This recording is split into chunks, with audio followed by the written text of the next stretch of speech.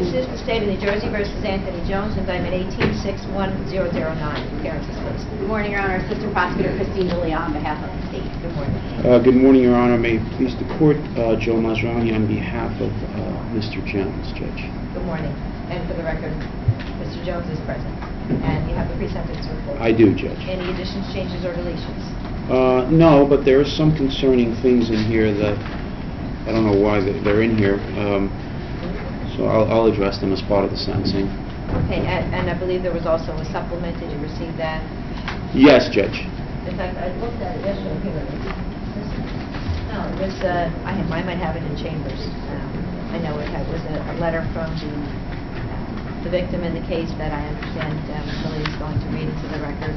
Yes. There was also a stack of medical bills totaling about $59,000. So I'll hear you as to sentencing. So, Judge, when we all entered into this plea agreement, there was some kind of certain understandings based on handshakes between us and the state. Specifically, if everybody's able to come up with the lump sum at one time, that it would be a fines-only type situation. And I see in the pre-sentence report, it says non-custodial probation, defendant to argue for no probation subject to payment in full, $3,000 restitution for sentencing. It's a little, different than kind of what we talked about. And the other thing, obviously, at issue is that we're going to be arguing about is the civil reservation issue. Those are really the only issues here, Judge. I mean, this particular case, it's very unfortunate, especially for Mr. Jones, because obviously at the time he was employed as a police officer in New Brunswick. He was just starting out his career. He had been on the force for only a couple of years, I'm sure the court has read and looked at brain development in young adults and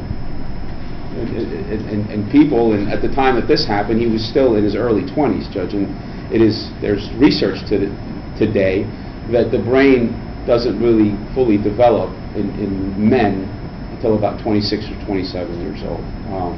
So at the time, although he's an adult by legal standards, he's still at a bar drinking with his friends, and although he should be more responsible as a police officer, he recognizes that instead of, stepping away from the fight that started between the victim in this particular case and other individuals at the bar, he went. This ultimately, Judge, was a bar fight that lasted a matter of seconds. It was a stupid lapse in judgment on my client's behalf that basically cost him his career, because it's highly unlikely that anybody in the public domain is going to hire him given this, even though he's not forfeiting all public employment. He's just forfeiting his job with New Brunswick. So, and knowing Mr. Jones and speaking to his father and knowing his father very well, and living with this case for almost a year, all he wants to do is be a police officer, and he's not going to be able to do that. And some people, from the time they're very young, they know what they want to do, and they make mistakes sometimes, and they are not able to do them. So he has to live with that. I'm not trying to minimize what happened here, but in the grand scheme of things, Judge, it is fortunate that nobody got really hurt, although the victim is claiming that he has some debilitating injuries that he's obviously trying to recover on, which now brings me to the issue of the civil reservation and the request for civil reservation. This is, the other half of my firm does personal injury work, and a dram shop case is really one of the most valuable cases you can ever put your hands on, because you're really not going after the people involved. Although you have to name everybody, they're going after the bar where people were drinking, and they're going to allege that the security guards didn't do enough to do this and didn't do that. To this civil talk, because it has nothing to do with this case, this plea, the criminal aspect of this case. It has to do with the issue of the civil reservation, and there's notice was given that he was going to be requesting. In fact, I have notes that reflect that the issue of civil reservation would be raised at sentencing, and the state would not be taking a position on that issue. That's what my notes. That's what the understanding was, Judge. Right. So, nevertheless, I think I Those should... are deep pockets. I know, I did personal injury work. Right. So, and if you look at and we addressed this in our letter, if you look at the doctors and the pain management doctors and the chiropractors that the young man's going to, we do this work. I mean, this is... Right, but doesn't that argument kind of take away from your client's argument that it would be a financial hardship to him if the deep pockets are going to be the ones that pay this? Well, it's not, he's named in the lawsuit. Obviously, they're going to go after the deepest pockets, but the deepest pockets can also come after my client for indemnification and other acts, Judge. He's named in the lawsuit, and the victim does not need this guilty plea in order to make his case in the civil case. And that's really where I think a civil reservation is necessary. In this particular case, my client obviously lost his career. He doesn't have the wherewithal and the financial backing to fight this civil suit. It's probably going to put him deep in the hole, Judge. And if the victim ultimately will likely get a judgment, because there is a video of this fight, which is going to even put him deeper in the hole. It's not necessary for this guilty plea to be used in that case, and I think it would be just for the court to enter a civil reservation and allow the civil case to proceed on its own merit, which I would have to say it has merit. So that's, he's agreed to pay $3,000 in restitution. He has a check today. He's ready to write it to whomever he needs to write it to. That was part of the agreement, that everything would be paid off today. He's ready to do that. I thought that was going to be done in advance of today, and that's why we put the date off for so long, so that everybody would have time to gather. Yeah, he's had it all the time. He's had it the whole time. He's just, he didn't, we don't know who to write it to. I don't know who. Judge, he writes it to the victim. In fact, I've had other attorneys contact me and say, do I write it to the victim? Yes. So, Well, I mean, There's the answer to your question. Okay, well. the victim's name is in the paperwork. I can give So it to him. we'll just write it and give it to you? Yes, and then I will And then you'll forward it to him? transport it to him, yes. That's fine. Great. We have it here. He's also will very likely go downstairs and probably pay all the fines for the simple assault, and hopefully he'll go on his way, and pretty sure you'll never see him again. I do want to say that right after this incident, he attended rehab in Florida for several months. He was at a program in Florida dealing with, obviously, alcohol issues and drinking and being responsible when you drink. So he did that. This is a negotiated plea agreement, Judge. I'm asking that the court obviously go along with it, not impose probation, because he's kept up his end of the bargain, and I'm asking the court to enter a civil reservation in accordance with the letter that we submitted, Judge. Okay. Thank you. Leah? Judge, this wasn't a bar fight between the victim and the defendant. This was the victim, as you saw in the video, was dancing with a girl.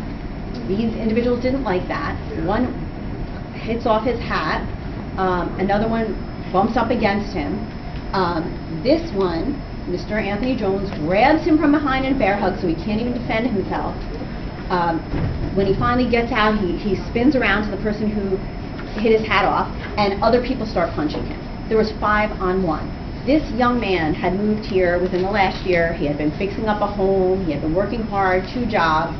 He went out that night to make friends. This is the saddest case. And he was dancing with a girl, and he was probably excited. Somebody's talking to him. He doesn't know anybody in town. And then he gets jumped by 5 people. It's not a bar fight. It's a riot. It's a dog pile on a rabbit is what this is. When we did the plea, I wanted to flesh out the factual basis to make sure everyone took responsibility, full responsibility for their actions, because everyone seemed to be minimizing, and Your Honor stopped me from asking additional questions. But I have had the opportunity to read the information from the victim as to what he's suffered.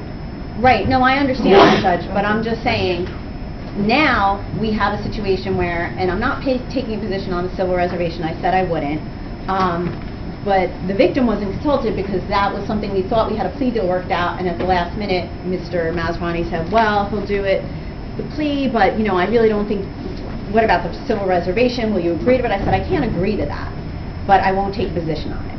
But that doesn't mean the victim might have something to say to it. And I'll read that in a second. I think it's important when you're talking about a criminal matter that people do take full responsibility for their actions and that they admit truthfully what they're doing. They don't try to put the blame on the victim or other people. And I feel as if that's not fully happening here. And if you don't have that happen, you can't get full deterrence. I don't think, that he should not be on probation just because he pays his $3,000. There was no handshake deal. I don't know what Mr. Masrani is talking about. I put everything in the plea papers that we talked about. This is a man who went from a second-degree aggravated assault down to a DP for all of them. They should be put on some type of probation. This was serious. And this man suffered serious injuries, as Your Honor can see from the letter, which I'll read in a second. There is a need to deter. Factor 9 applies. Because they have no records, I don't think I can say there's a risk that they'll commit another offense, except for the fact that maybe there is because they don't seem to be fazed by their own conduct or taking full responsibility.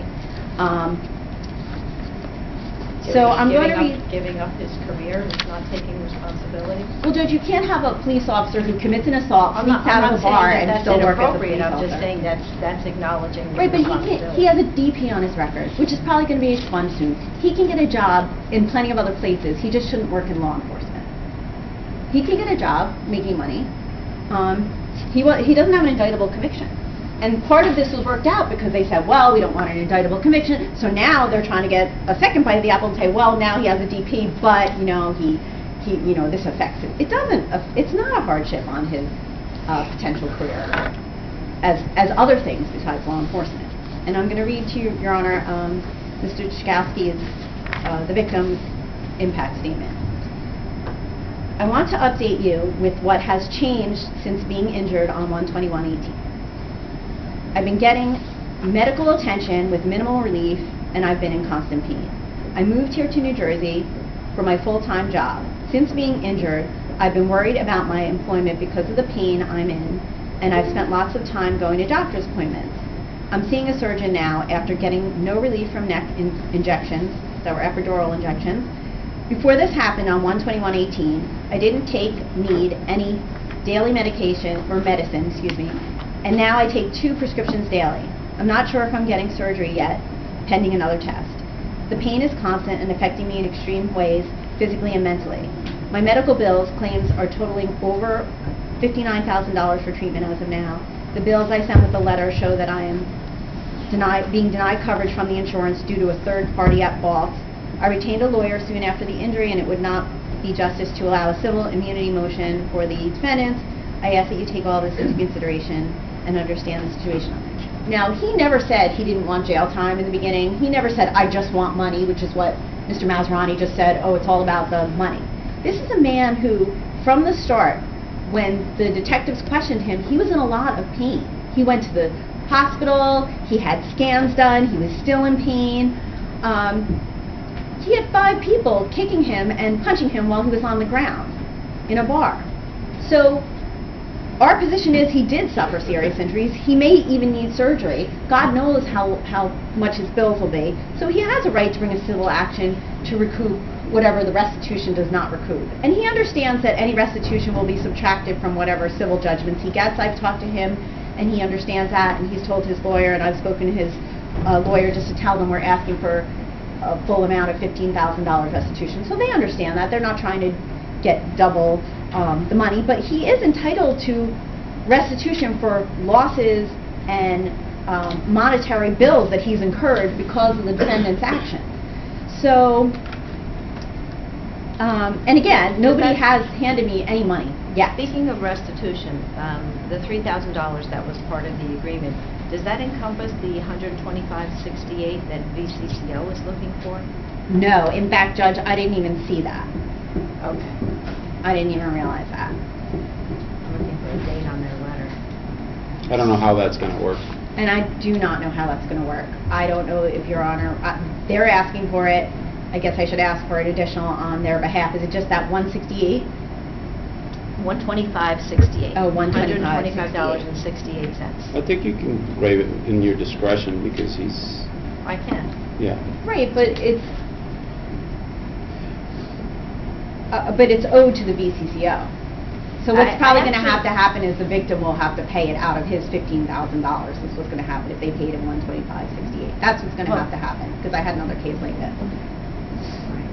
I thought that they were dividing their $125.68 by 5.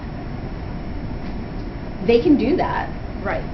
And so we're talking about $25.13. Right, so I would ask, since it's such a minimal fee, that Your Honor, ask that that $25.13. additional $25.13 be paid to the VCCO on top of the $3,000. He agrees. Thank you. So Judge, again, there's a strong need to deter this kind of conduct. The fact that he was 23 and young and his brain may have been formed is just another way of making an excuse and not taking responsibility. Thank you. Just may I, real quick? Real quick, I was because just, I was gonna turn it I over was to your just client. citing the research that was done by scientists. I'm familiar with it. Not me. And I just want the record to reflect, I understand counsel feels very strongly about this case, but I felt very strongly about not resolving this case. And I only agreed to resolve this case because the other attorneys and the other defendants really wanted to resolve this case. My client agreed to forfeit his job and not fight for it because for the greater good of everybody resolving their case. I just want, I know counsel feels very strongly about certain things. I feel very strongly about other things as well. And it is what it is. We're here. We did it. And there are going to be lasting effects. One thing I want to say about this statement, it is intriguing to me, and I'm curious as to why doesn't this young man tell us what kind of work he does? That to me, when you're claiming serious neck and back injuries, I want to know what kind of work you do. You sit at a desk, or are you a construction worker? There's nothing in here that tells me what he does. I don't see him. I'm sure if your personal injury partner were to talk to you, and take a deposition, you'd get all those details. Right, but all I'm saying is, Judge, it would be something for me to argue about, depending, because, again, I live with these cases as We don't know if well. there's lost wages. Right, but what I'm talking about is ability, like he's claiming that he needs surgery, and he's getting epidural shots, and that he's debilitated.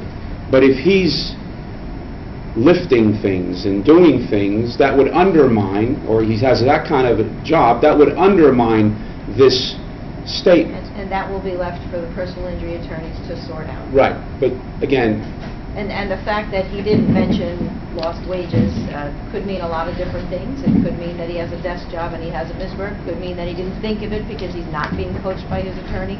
There's a lot of things. it was indicated, I think, by counsel that he works 2 jobs.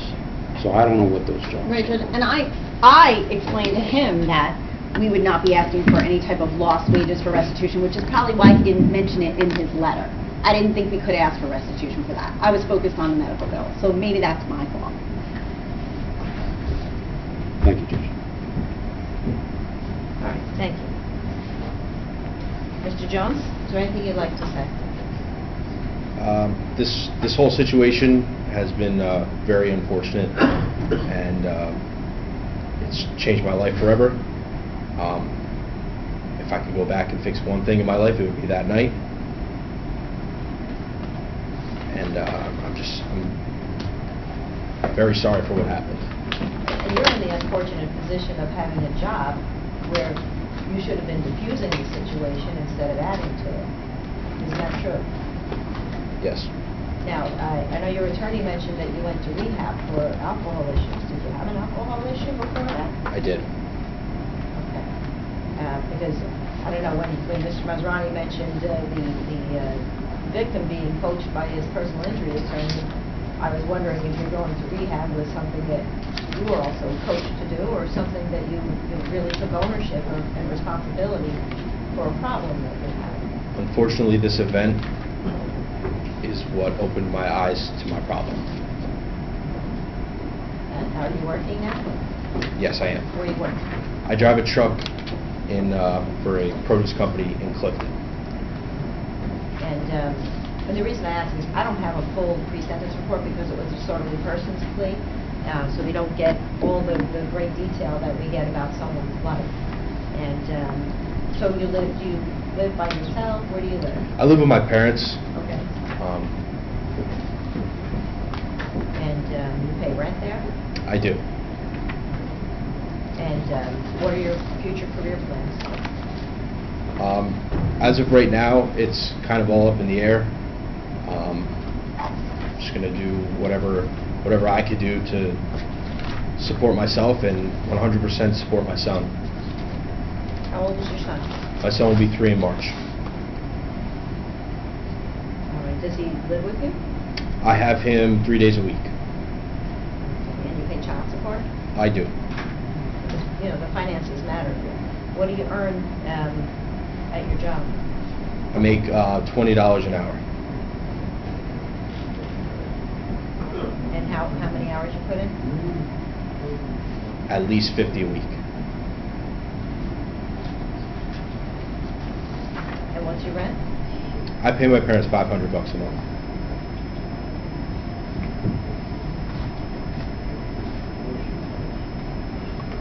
Anything else that you want to say? Just that I'm very sorry for the whole incident. Thank you. This indictment arose after a fight at the Golden Rail Pub in New Brunswick on January 27th of 2018. Mr. Jones was involved with the fight along with 4 friends, and the fight did appear to erupt, as indicated by the assistant prosecutor, after the victim was dancing with a female, and then several members of the group inserted themselves into that situation, and the physical fighting began. As also indicated by our assistant prosecutor, Mr. Jones apparently held the victim while he was being punched in the face by another one of the co-defendants. And the victim appeared to suffer some significant injuries. According to the statements that I read, he indicates that he suffers from memory loss, headaches, back pain, from 4 herniated discs, and he's had substantial treatments and medical bills and lost income. I did read that in one of his statements, along with residual suffering from the beating that was inflicted by this group of individuals. He has ongoing treatment and now is reporting that he might be going for surgery, and he is in the process of a civil lawsuit against the defendants and the bar. And Mr. Jones did plead guilty to an amended count for simple assault as a disorderly persons offense. According to the pre-sentence report, Mr. Jones is 23 years of age. You're about to turn 24 in a couple of weeks, right? Yes. And this is his first Superior Court convictions. He's had no municipal matters. He's had no juvenile matters. He was a police officer in the city of New Brunswick, and he was off duty at the time of this incident, but the incident did occur within his jurisdiction in New Brunswick.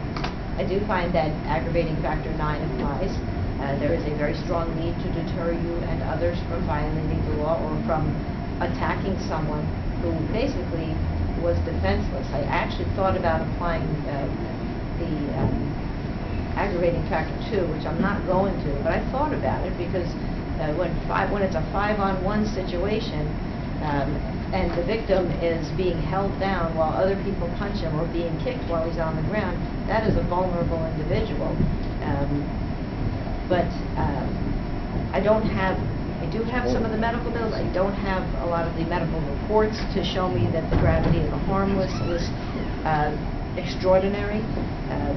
So I'm not finding that, but I will tell you I thought about it. I do find mitigating factor 6 applies because of your willingness to compensate the victim, not only the $3,000 that was initially agreed to, but the additional $2,513 that we talked about earlier. You also get the benefit of mitigating factor 7 because you have no criminal record. I would give you the benefit of mitigating factors 8 and 9 because I think that as a result of the devastating career loss that you've gone through here, which is appropriate under the circumstances, the lesson learned hopefully will be taken home, and this type of thing will not happen with you again. The fact that you were a police officer shows that you had some very positive aspects of your personality. Again, I don't have a full sentencing report to know that, but I also, from your comments, know that you have your son 3 days a week, you live with your parents, and you give rent to them. So there's clearly some indicia of responsibility that you have in your character, despite your young age. I will also give you the benefit of mitigating factor 10. I think you would be successful on probation because you did take the bull by the horns and go down and have rehabilitation for what you acknowledged was an alcohol problem. So overall, the mitigating factors do outweigh the aggravating factors, and this was a negotiated plea that the court is willing to accept. I am going to sentence you to 1 year of probation. I know your request was no probation. However, in light of the acknowledged issue with alcohol, there's a concern that the court has that needs to be monitored through probation. And the restitution is $3,000 to the victim plus $25.13 to VCCO. Your employment with the City of New Brunswick as a police officer is forfeited, but that is as to New Brunswick only. I agree with your attorney's comment that it's probably unlikely that you'll be able to get another police job, but the good news is that you have fallen on your feet and have been able to get the job that you have, which is $20 an hour, which is a reasonable rate of pay for someone. I don't know how it compares to your police salary. I'm sure it's probably less, and benefits and all of that. But there are consequences, and they're serious in light of the circumstances here. You do have 1 day of jail credit. That only applies if you violate the conditions of probation. And the conditions of probation are going to include that, I mean, I don't know if you've done it already, because I know you've gone to alcohol rehab, but you have to complete an anger management counseling program. Has that been done already? No. Okay, you'll have to complete an anger management program that is approved by your probation officer. You will have to maintain employment, remain offense-free, and report to probation as directed. You also have to have no victim contact with the victim in this case, with the exception, of course, of court proceedings, which I understand may be ongoing in the civil realm, which, before I turn to the civil issue, there's a VCCA penalty of $50 for a state neighborhood assessment of $75, and the probation fee is going to be $5 per month for the time that you are on probation. And I might have made it higher, but I want you to be able to pay the child support for your child, and also to be able to cover the restitution, which was probably a large chunk out of your savings if you had it, or that you've accumulated between plea time and now. With regard to the civil reservation, as cited by your attorney, there has to be good cause where it would wreak devastating financial havoc on your circumstances. And I know the state has not weighed in terms of objecting to the civil reservation request, but the victim has. And the fact is, we know that the deeper pockets here may be the one that ultimately is responsible. But the fact that you now have a well-paying job, I'm not finding that there is a devastating financial impact, so I'm not going to grant the civil reservation. And my understanding is that count 2 would be dismissed? Yes, Judge, count 2 is dismissed. All right, and you do have a right to appeal your conviction and sentence. You would have 45 days from today to file a notice of appeal. Just to add to my findings on that, I just want to say victims' rights matter, and the victim's right to be fully compensated for his losses exists. To the extent that there's any commercial credit that needs to be worked out for the $3,025.13 that you're going to be paying in restitution here, we'll leave that to the civil attorneys to deal with. But victims' rights are very important to the court and to our society, and so that is another reason why I'm not granting the reservation. As I was saying, you have a right to appeal your conviction and sentence. You would have 45 days from today to file a notice of appeal. If you miss that deadline, you can ask for another 30 days if you show good cause. If you miss that deadline, you could lose that right. If you cannot afford an attorney for an appeal, you can apply to the Office of the Public Defender to represent you. You also have 5 years from today to file a petition for post-conviction relief. And if you miss that deadline, you could lose your right to file for post-conviction relief. You understand your rights regarding appeal and post-conviction relief? Yes. Okay. I did want to also mention that the reason I didn't do fines only, another reason is that if I did that and granted the civil reservation, this would really be almost buying your way out of an offense. That in light of the serious injuries to this victim, I simply don't think that's fair to the victim. And so there has to be more of a consequence than the slap on the wrist of a fine. Thank But you. Judge, you did neither. You did neither. You didn't, you imposed I gave him a year of probation. probation that he didn't want. Right, and then you didn't give us the civil reservation that we wanted, which is, you know, certain findings you made about what happened during the fight. I didn't really want to address that too much, but I have to state for the record, Judge, this victim was not punched while Mr. Jones was holding him. In fact, the whole thing started with Mr. Jones holding him back from the other people that were coming around him. Then he went to the ground and he was kicked on the ground. I just want the record to reflect that. So And the I fact don't. that he's being kicked while he's on the ground after being held, the whole scene was a bad scene. It was a tragic night for everyone involved, the victim and the defendants. I understand that, Judge, but you know. Thank you. Thank you.